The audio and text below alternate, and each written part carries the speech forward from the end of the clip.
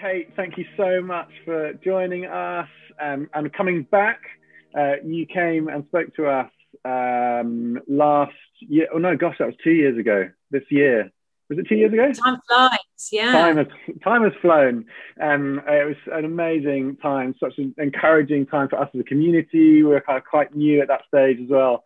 And so thankful for you to coming back. And we're in this series that we've called Take Stock and Take Heart. And we're looking at spiritual, emotional, physical, and mental health, just recognizing that we all have mental health, like those other things, physical, emotional, spiritual. And so we wanted to talk about that. And we thought we want to get the expert in. And so just ask a few questions and then we'll see where we go. And the first one is this kind of, as we think about mental health in general, and as we try and follow the way of Jesus together, what advice would you start off with? As to how do we support one another? How do we support ourselves just in this area of mental health?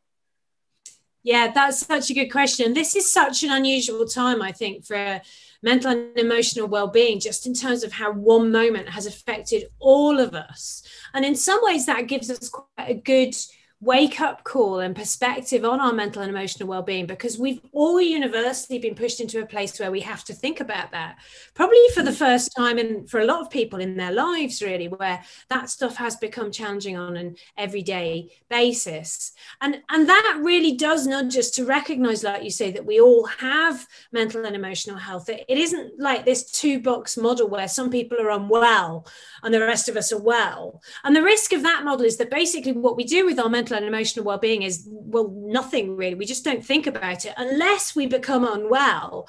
And we're very crisis focused, and all of our talk, all of our conversations about mental health are very illness focused. What does it look like to be ill? I am ill. This is how it limits me. Instead of thinking, actually, what can we do to really get the best out of ourselves, out of our brains, out of the people that we are? How can we understand what it looks like to be you, to be me when we're at our best? If we're going to struggle, how are we going to struggle? Because everybody's different. And recognizing that life sometimes pushes us up and down that line of well-being. And so recognizing that in this moment is really good. And what it means we can do is create a space in our culture, in our communities, in our families, in our workplaces, in our friendship groups, where it's okay to share, not just like, actually, did you know I'm ill now? But like, here's how my week's gone. And actually, there's this thing right now that's really rubbish, and I'm finding it quite hard. And how do you manage that? And actually, like, you know, gosh, in the last month, I've suddenly started waking up at 4 every morning and I can't get back off to sleep and I'm knackered. So has that ever happened? You know, we can talk honestly about stuff that's difficult for us, the ups and the downs, but also how we stay well, how we do life better. And I think that's really exciting, because our culture is so much about being superhuman, like la la la la la, I've got it all covered, I'm doing really well, until the moment you crash and burn, and then we talk about it. And so to say, actually, let's throw that on its head. Let's say, like, actually, hey, I am messy, I'm vulnerable, I struggle with some stuff, I'm a human being. How about you? And that's a good thing we can do to support everyone. Yeah, I love that. And particularly as you talk about like our wellness, our well-being being this, it's like a scale. And you know, we find ourselves on it somewhere. And I guess like within that, as it feels like we go through, and particularly at the moment, it feels like a season where it is hard. Like, just life is hard.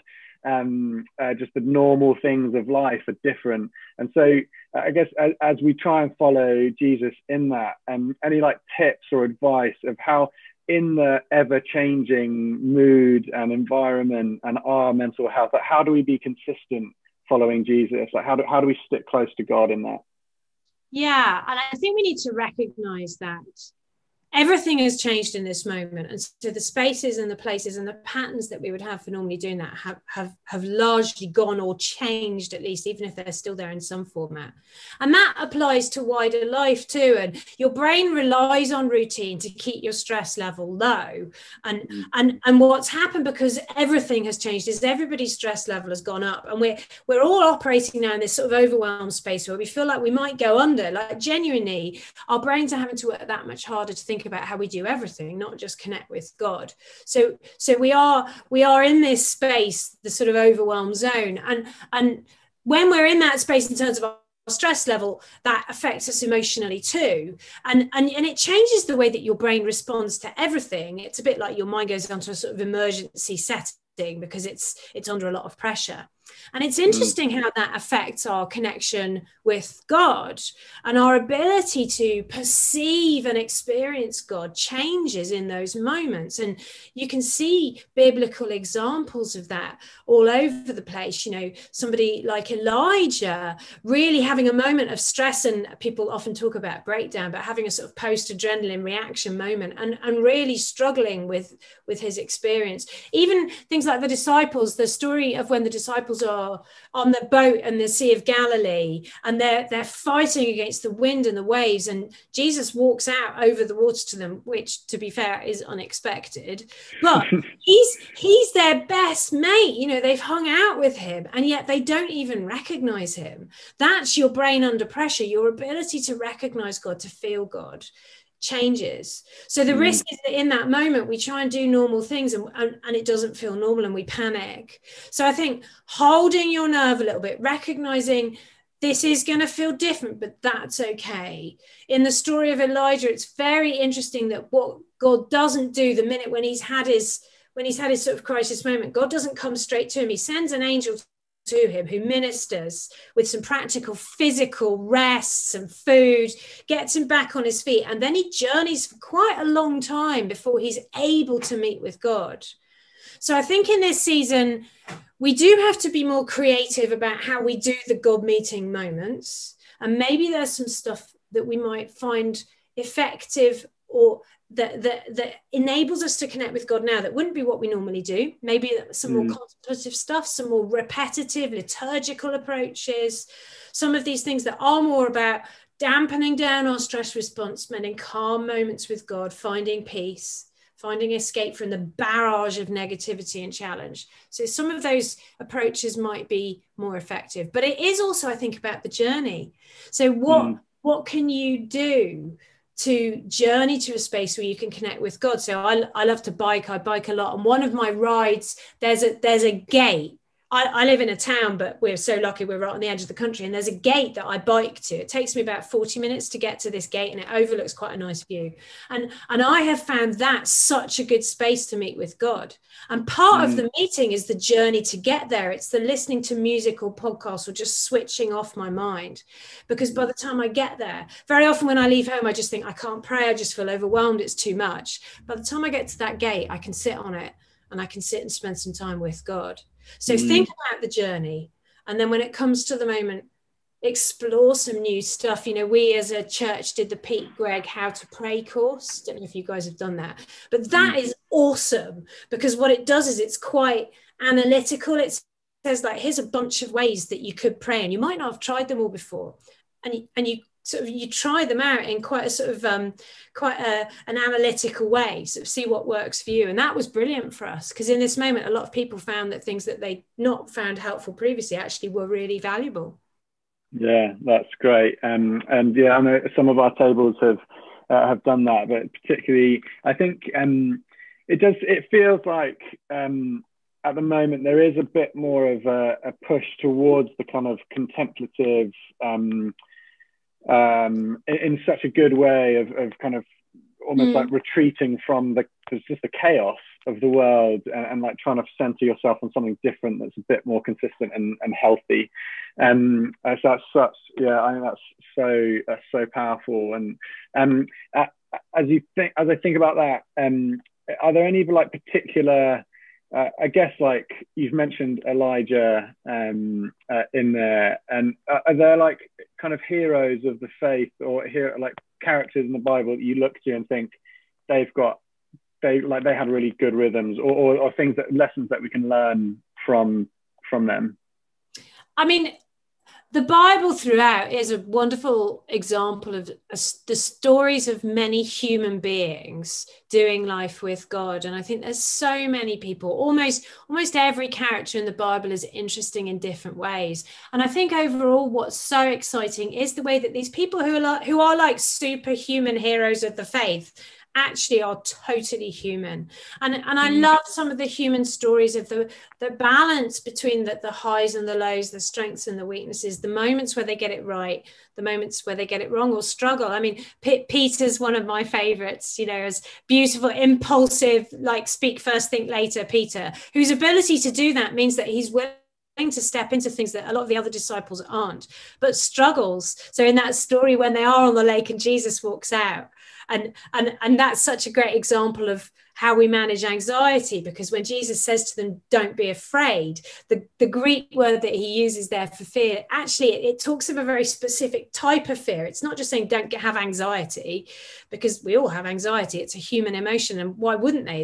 They're in a difficult spot. But he's saying don't panic, don't feel like you need to run, don't feel like you're overwhelmed, don't feel like you're going to drown. And he says the reason is because he's with them. And Peter's so amazing, because when he hears that, he's like, right, if it's you, call me and I'm coming. So he releases this thing that he shouldn't have been able to do. He steps out of the boat, he walks on the water, totally out of his comfort zone, totally out of his depth.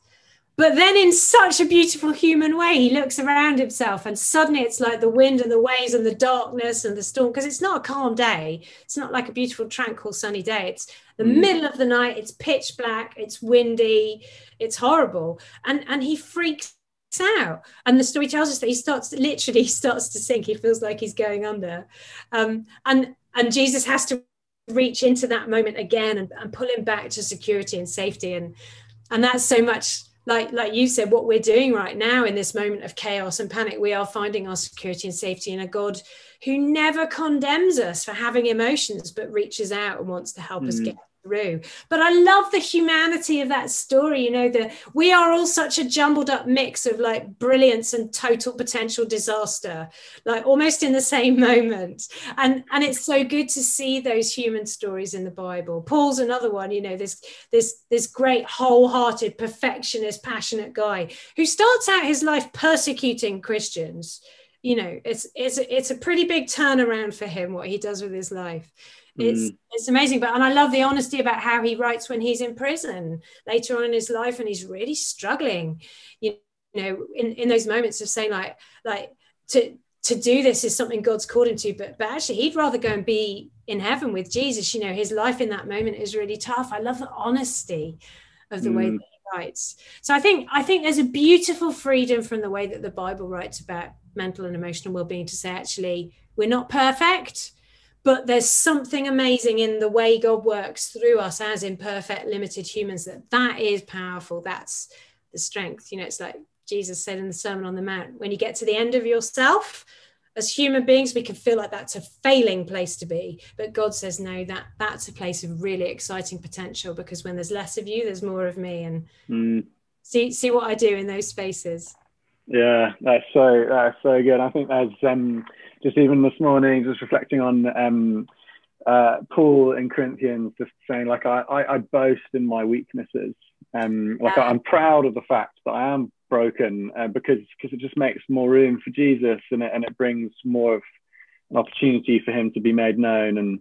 And I guess like in there, particularly thinking about like being a community, being people that we want to be able to support. And I think we were mentioning earlier, kind of there's like a healthy honesty of just saying like life is hard, life is tough at the moment. Do you have any like recommendations or like advice, particularly like wanting to like really support one another in friendships in that way? Any like practical tips of how to do that well? Yeah, sure. And actually there's a sentence that Paul writes in Romans, which is like amazing, deep psychology, clever guy, sort of predating all this psychological knowledge that we have now, which is really relevant in this season. And it's Romans 5:4, and he says, suffering helps us to endure, and endurance builds character, which gives us hope that will never disappoint us. And I think in this moment, we are in a space where we do have to endure something. We have to persevere, frankly, because we have no choice. There is no way. I can't change this season. I can't make it not hard, not rubbish. There are things about this moment that are really hard and are really rubbish. And for some people more than others, some people's circumstances are really difficult. But when we're in this place where we do have to endure, stick with something, what that does is it forces us to dig deep within our own resources, and we can build our ability to respond to that moment, so that not only do we do better in that moment, but longer term we increase our capacity to hold challenging stuff, to step out of our comfort zone, to push our limits. And so often in life we look back on the difficult times and think, actually they were the times that grew me, that shaped character, that developed my relationship with God. So I think this balance between hope and despair is really important, and recognizing that this is tough, but there are things we can do in this moment that build hope. Hope doesn't have to be a passive thing. You know, we're all feeling a bit more hopeful this week because of news about vaccines and stuff, but already people are starting to prick holes in that, aren't they? And well, and now we're thinking maybe it's not the answer. But hope isn't passive. We can build hope ourselves by things that we do that help us feel more in control, that help us recognize that we can, even in rough places, we can shape our world, we can help one another, we can pull together to do this better. And there's a bunch of stuff that psychology teaches us about how we respond that can help us to do it better, that can trigger hope, that can build character and maturity. So I'll do them pretty quick, you know. So number one is recognizing and responding well to stress peaks. So recognizing you're in that stress zone. You know, when you go into that overwhelm zone, it changes the way your mind works. You jump to conclusions more, you're more prickly emotionally, you overreact, or that's what your nearest and dearest will say to you. You're much more reactive. So recognizing you're in that space, and sometimes saying either in the moment, I need to just take a moment, drop my stress level. This probably isn't as bad as it feels. And also building things in long term that do help you manage stress well, rhythms, routines, rest, stuff like that.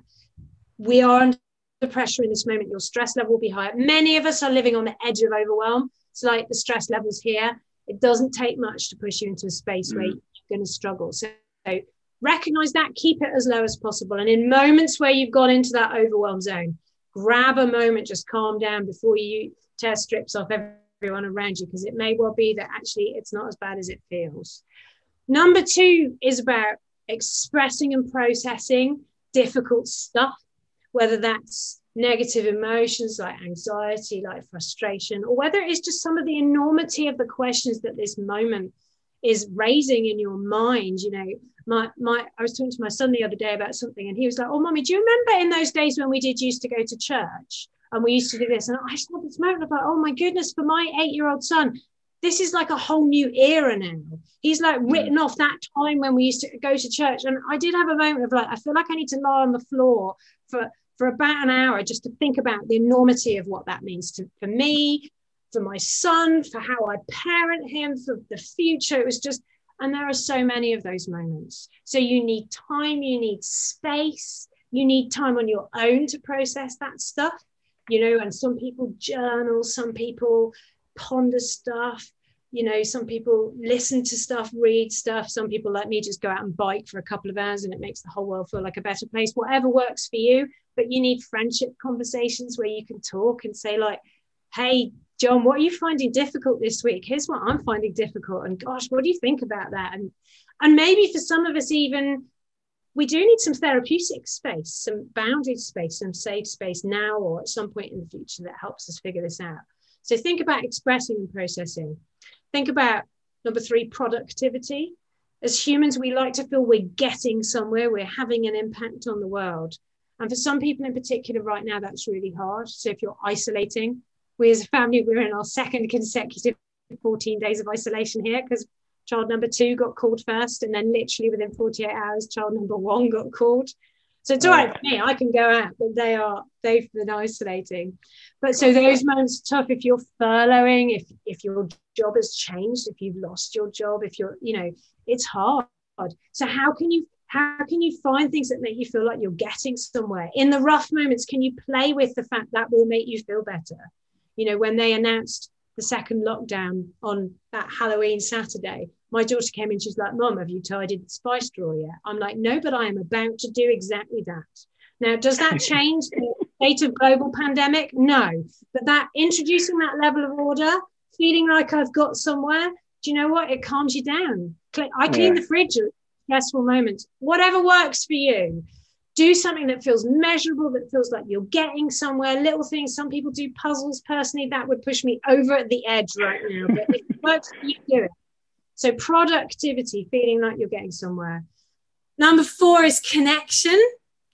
We're designed to do this together, but there's been so much pressure on our relationships, hasn't there? You know, and at first when we went to lockdown and it felt like just an acute, crazy, short-term mad moment, what happened is we all retreated into maybe the 1 or 2 friendships that mattered the most to us.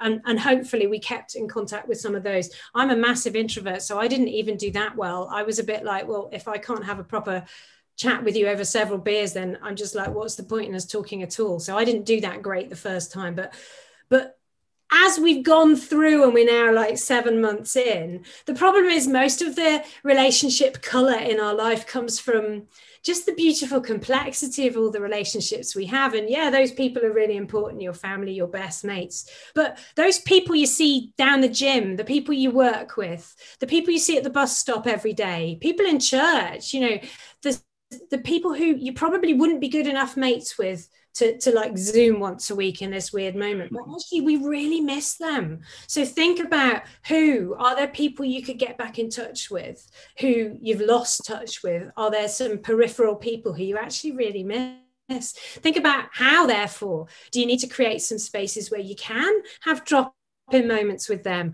whether it's yet another WhatsApp group, which we probably feel like we all need like a hole in the head right now, but they do have their value.